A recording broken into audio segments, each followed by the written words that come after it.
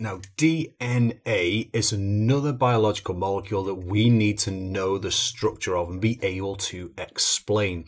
Lots of drawings in this one, folks.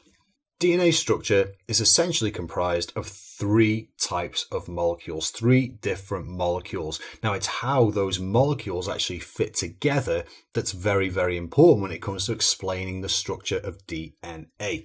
First up, we have our phosphate group. Now, a phosphate group is essentially H2PO4-. So we got a central phosphorus, we've got a single bonded oxygen with a negative charge on it, and we've got two OHs and a double bond O. Now, don't worry, all of these structures at this point, I'll tell you, are given in your data sheet. Okay, so you will not need to remember the structures of all these things I'm drawing here. Secondly, we have our what's known as 2-deoxyribose sugar, or deoxyribose, it's probably shortened to most of the time. Now, this is a 6-carbon molecule, okay? Contains 6 carbons. You can see you've got that kind of pentagon shape, and we've got 3 OHs coming off it. Now, that's really important because they're going to get involved in bonding when it comes to building our DNA molecule. Lastly, we have our bases. Now, there are 4 different types of base here. These all contain nitrogen. That's one thing they do have in common. Our 4 bases are known as adenine and thymine. Now, they come together as a pair. Cytosine and guanine also come together as a pair, which we'll find out later. So I'm not going to go and draw out all of their structures here. Like I said, they're in your data sheet. But one thing that's important that they all have in common is that they have this NH group at the bottom left of a molecule. So it's like, you know, a secondary amine group at the bottom left-hand corner of the molecule. And it's that bit that actually gets involved in the bonding to the sugar, which we'll see in a minute. So we've got 3 main molecules, a phosphate, a sugar, and a base. Now, they come together to form a section of DNA, like a building block of DNA, shall we say, and that's known as a nucleotide.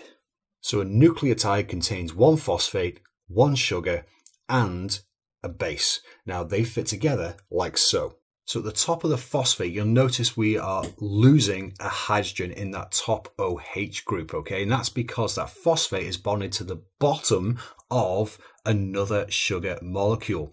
The middle part of the phosphate is exactly the same. That double bond O doesn't go anywhere. But at the bottom, we've also lost a hydrogen. That's because it's bonding to the top left OH group of our sugar. So drawing the rest of the sugar out here, as I said, that OH group on the bottom left, that's bonded to another phosphate. So those dashed black lines that I've drawn, they're bonded to each other, but of course to other parts of other nucleotides, okay? But that's where they essentially join up when you put them more than one end to end, and we'll see that in a second. Lastly, that top right OH group of our deoxyribose sugar, that again loses the oxygen and the hydrogen there and bonds directly to the nitrogen in that bottom left corner of the base. Now, that's why I mentioned that previously in the bottom left-hand corner, you got that NH, and that's what bonds our base to our deoxyribose sugar. Now, where our 3 bonds occur, I'm putting little black stars here. So that's where each of these 3 molecules is bonded to each other.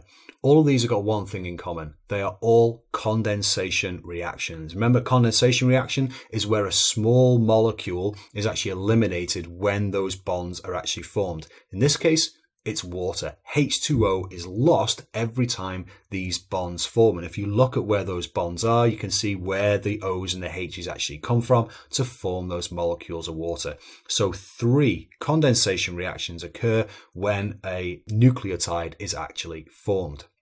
But of course, this is just one tiny section of DNA. These all fit together to form long strands of DNA. And think of the phosphate and the sugar forming the backbone of the DNA molecule. Now, if you'll bear with me, I'm going to try and draw this for you now. So this first section that I'm drawing here, I'm just drawing a P in a circle for a phosphate just to make life a little bit easier. And I'm showing that bonded, how it's bonded to the deoxyribose sugar on that top left-hand corner there. Okay, on the top right-hand corner of that deoxyribose sugar, that's what's bonded to our base. So the bit that's in red there, okay? So that's that bond to the nitrogen in the bottom left-hand corner of our base molecule. Now this actually continues down. You can see now where the bottom of this deoxyribose sugar that I've already drawn bonds to another phosphate, which then bonds to another deoxyribose sugar, which is then in turn bonded to another base. And that just continues on and on and on. And we get that repeating unit of phosphate sugar, phosphate sugar, phosphate sugar. And of course, each sugar attached to a base. Now what I'm doing here on the right hand side is doing my best to draw the same thing but upside down, because what we have is another backbone of phosphate and sugars running parallel to the one on the left hand side but in the opposite direction. So this is upside down, okay, compared to the other one. So they're running in the opposite direction, and that's because what we need are these base pairs next to each other. So you can see how we've got two backbones, one on the left of phosphate and sugar, one on the right of phosphate and sugar, and then those bases kind of jerk out into the middle or in between these two molecules. Now this is massively important. These two individual strands of DNA are held together by hydrogen bonding directly between the bases. Now that hydrogen bonding only occurs between what we call base pairs, and that's adenine and thymine, cytosine and guanine. So A, adenine, is always paired with T for thymine, C is always paired with G, so cytosine always paired with guanine. And I'm going to go into that in a little more detail as to why in a second, but here's some key points here. So DNA is actually double-stranded. Those two strands, we get those backbone of the phosphate and sugar running in opposite directions. And what holds these two strands together is the hydrogen bonding between the base pairs, and that holds everything together. So rather rudimentarily, it looks like this. The two black lines are the phosphate sugar backbones. The bases are like rungs on a ladder going out into the middle and holding those two strands together. But it doesn't actually look like that. That's not the classic image of DNA that you've probably seen.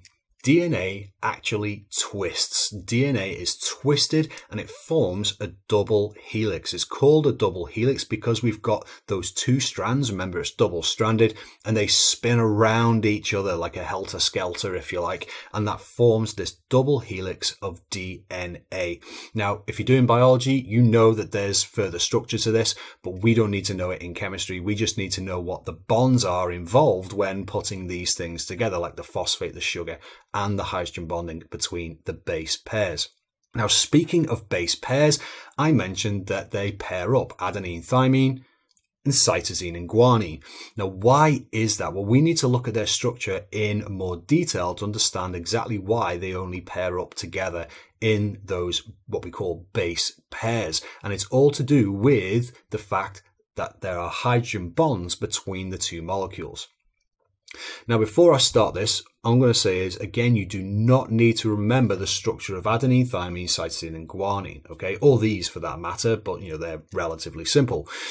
I'm going to just be using the portions that are involved in hydrogen bonding here. And if you look in your AQA datasheet, you will see, where these portions are coming from. So I'm just going to be clear. I'm just showing where the two ends of the bases come together in these diagrams I'm going to do now for you. Now, on the right-hand side of an adenine molecule, what we have is this part of the structure here. Most importantly, we've got a nitrogen at the bottom. Now, nitrogen has got a lone pair.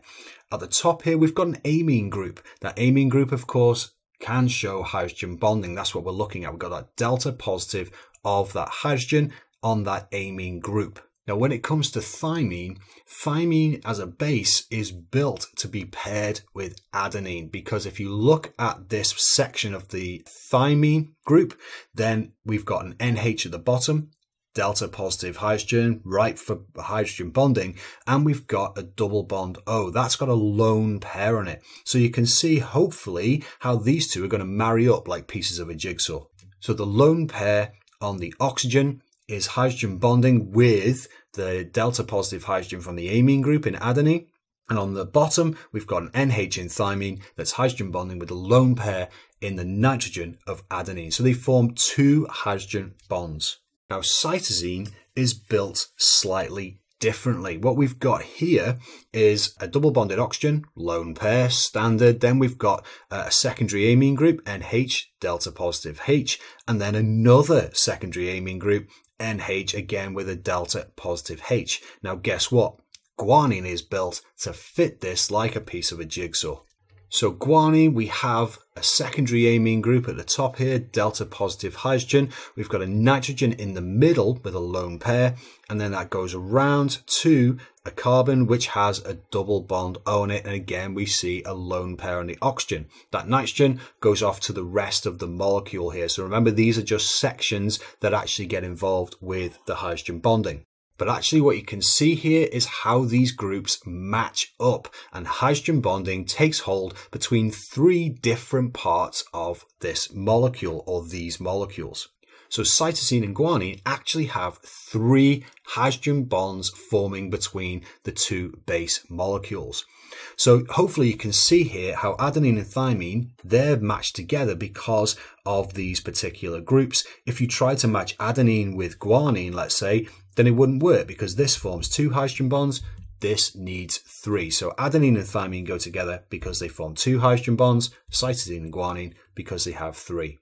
So overall here, three groups. Don't worry, they are given to you in your data sheet, but know how they're put together. Know that there are condensation reactions to form these new covalent bonds to make the larger molecule. Once we've got this backbone running in opposite directions, okay, and then these base pairs are held together by hydrogen bonding. And of course, we get this double helix structure here as it twists around. And a classic question is, why does adenine pair with thymine? Why does cytosine pair with guanine? And be prepared to draw these molecules from your data sheet and show where they hydrogen bond to each other. Like I said, I've just drawn portions. There's rest of the molecules going on here, but this is the important bit. This is the bit that actually helps them or allows them to hydrogen bond to each other. So that's your DNA structure, folks.